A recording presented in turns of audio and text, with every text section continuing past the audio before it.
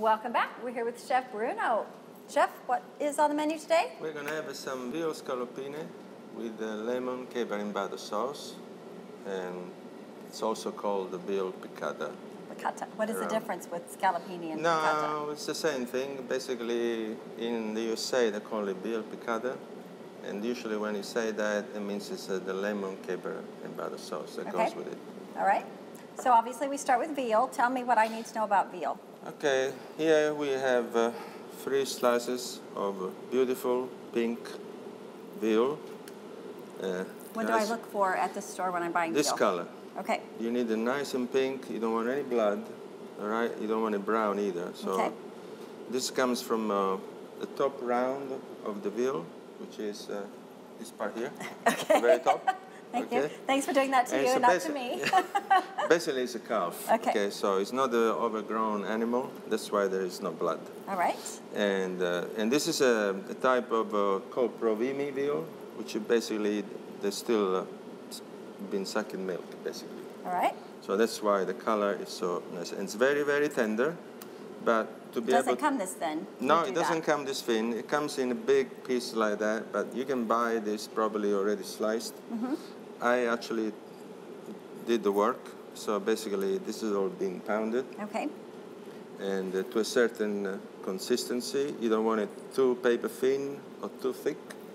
So it doesn't tear? Because the thicker they are, the tougher it's going to taste.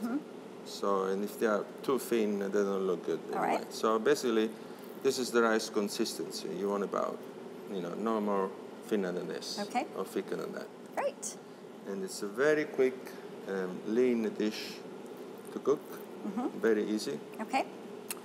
And basically, the ingredients that we're going to have for this dish is very, very simple. We have some lemon juice that we're going to use for that. Of course, salt and pepper always. Flour. The flour we need for dusting the scallopine. And capers. These little things, not many people know what capers are. Right. What are capers? Basically, capers is a bush. It can be a wild bush. It can grow on walls. Usually grows in the southern part of Italy, especially in Sicily or around all the Sicilian islands. You can walk around and basically have bushes of capers coming out from the wall. Okay. All right. These are called capote. C-A-P-O-T-E, the biggest capers you can find around here. Now, another thing about capers, which is important, this is those ones, they're kind of under vinegar. All right. So it's advisable to wash it a little bit. So get rid of that taste, very heavy taste of vinegar. These are a lot larger than the ones at the store in that jar. They're a little salty. You want to taste one? I don't know, do I? Yes, I think you should. So it's a particular flavor. You either hate it or like it. I like it. It's a little salty. Yeah. You don't put. Yeah, that's what I said. Now, another form you can find capers is under sea salt. So that means they've been dried under sea salt. In that case, you need to wash them very, very well for a little while. So get rid of the saltiness. All right. So you can actually taste the caper. So that's good. That's about capers. That's good.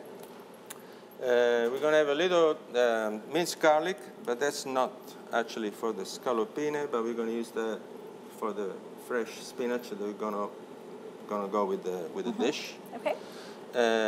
We also have some brown stock or veal stock. That's for flavor the sauce. Well, this is it's a very long process. You need to basically roast the veal bones with a bunch of vegetables, onions, carrots, and stuff like that for a very long time. And then you put water and you reduce it for hours. And then you have to filter it. And then after that, you need to thicken it up again and reduce it. That's why it's called demi-glaze. Demi-glaze. So it's a glaze. And obviously, I'm not going to do all those things at my home. What would I do in its place to have something similar? I don't think you should do that because you don't have the time to do that. No. So you can buy this in powder form. Powder, yeah, powder form. And there are some very good products around. And basically you mix it with a bit of hot water. All right. And you thicken it up to your consistency. And it's actually, you can buy some good stuff around, which is pretty tasty. Okay. It cuts down all the work. And of course, we're going to have some white wine here to go with the sauce, lemon juice, the usual extra virgin olive oil for sauteing. And then we're going to finish the sauce at the very end with some butter. Okay. And you mentioned the olive oil, the extra virgin, is important. Yeah, again, in Italy we have several types of olive oil with several types of acidity. So you can start from the very north where Lake Garda is. So they're on the lake, even if it's a very northern climate, they can actually grow olive trees. And also on the Ligurian coast, we have olive trees and olive oil. Then you go all around the islands. Basically all over Italy, you can grow olive oil. And they all taste more or less strong, with little tangy, and with a different kind of acidity. So it's your own preference really about olive oil. I like the one from the south because it's very kind of strong and robust, and actually it looks like a dark olive. Okay, let's get this veal started. Sure. So let's do. Hey Ron, can you please get me some butter and the white wine? Thanks. So we're going to heat our pan again at the beginning with a little high flame. Then we can always reduce it. Okay. And we start. Yeah, we start with the. Got the white wine. Oh yeah, thanks. And basically, again, make this a little hot. Not too hot. So take the scallopine and you dust them, coat them in flour. One by one, and make sure you dust the flour. You don't want too much flour in there because it's going to burn. And would some meat to dip in egg first or milk first? No. In this case, you don't need it, just flour. But it's important to dust it off pretty well so the flour doesn't get burned when you're cooking it with the oil. These are about kind of 2 ounces each. All right. So you don't need more than 6 ounces. So let's wait for this oil to get nice and hot. It's important the oil is hot, so when you put a scallopine in there, it's going to kind of sear it a little bit. Right. Perfect temperature. Yeah. Well, I don't look at temperature. I just look at the oil and I know when it's ready. See that? Mm-hmm. It's not too hot.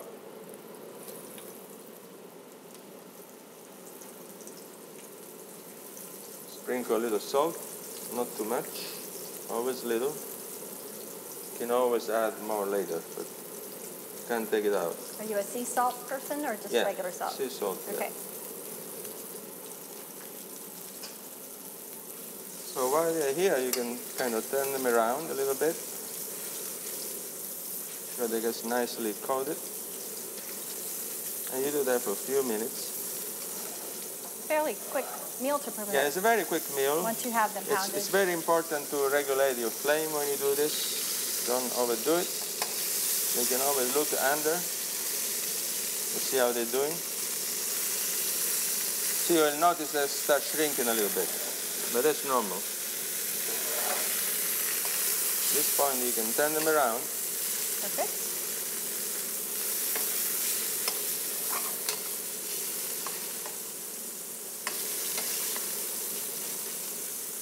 And again, see, they're still a little pinky. And is veal a no pink type? No pink. To finish? You want them cooked all the way, yeah. And you can see that the pink is still coming out from there. The pink juice? It all depends. This is a little thicker part than that. See, at this point, I'll take them out because I don't want to overcook them. Okay. So they can rest here for a little while.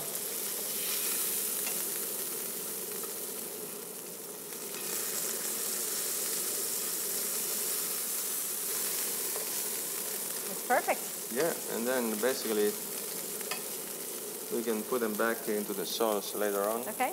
Or we finish this the sauce. This is a perfect spot for us to stop and take a break. Sure. Come back for the next step in just a minute. We'll let these rest. Yeah. Okay, perfect. Keep this up so otherwise it's going to burn.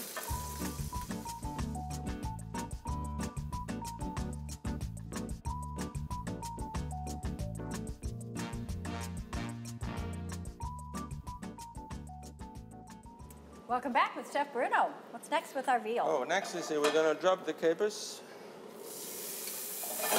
Throw them a little bit. And then you put that white wine. Good amount of white wine, and you're going to reduce the flame. You're going to scrape all these little juicy bits good. here. Everything good on the bottom of the veal. Yeah, you need to scrape it off. Sorry about the noise. Okay.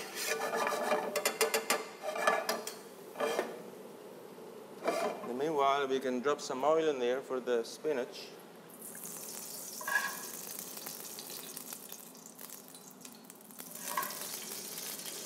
So we get our spinach wilted on a low flame, low as possible. And we can see that a large amount of spinach. Yeah, they will become nothing. By the time I cook this, you won't even see them. And of course, I like to sprinkle always a little bit of salt and pepper in this.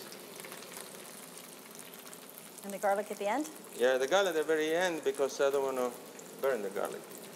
Or towards the end, so you can taste the freshness. And basically, these are going to be done very, very quick. You need to toss them around now and then. Again, kind of low flame because they're very thin.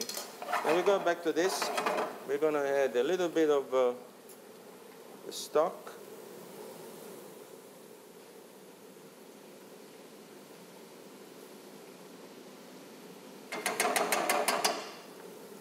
And then depends again how much sauce you want. Right. You can always add more stock. And it's already thickening up. More. It's already thickening it up. We go back, put back the scallop in there. So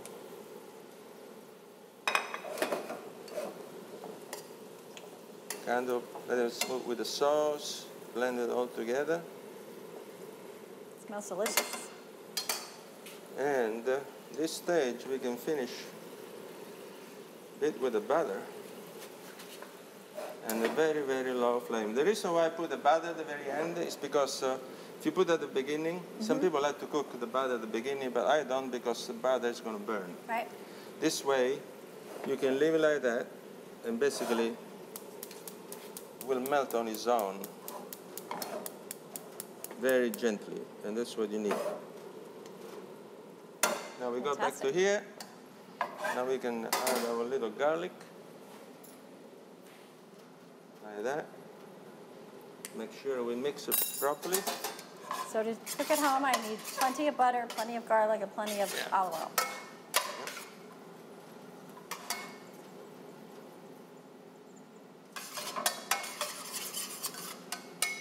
Once the spinach starts becoming dark green, basically they're ready. Right.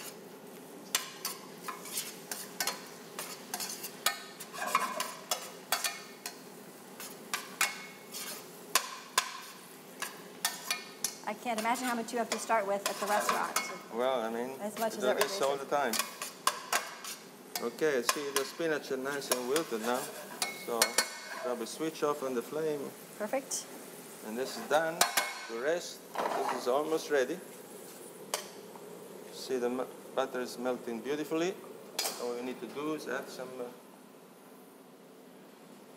chopped parsley in this sauce.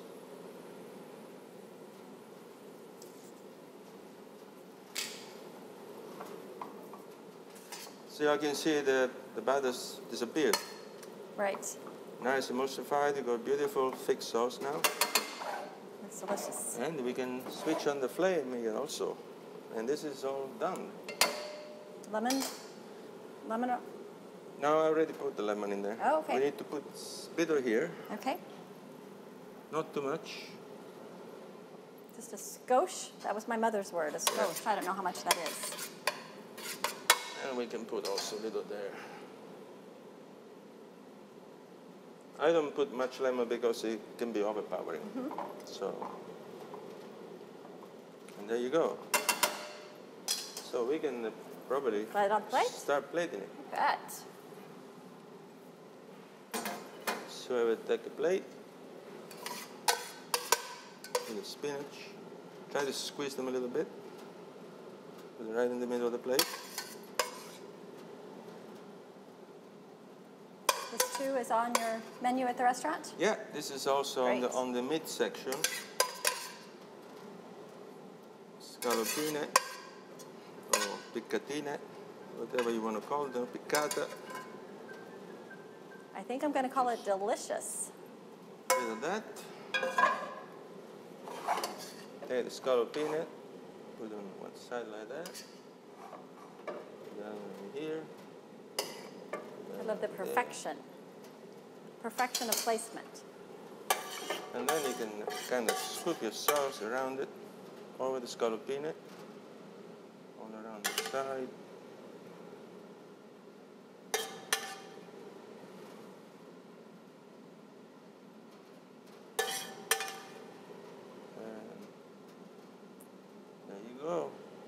The camera crew is going to devour this. And I'm going to looks delicious. Clean the plate.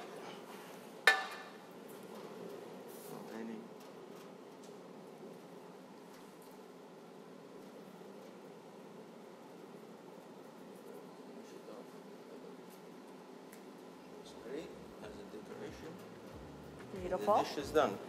Beautiful. Scallopine, lemon, pepper, and butter sauce.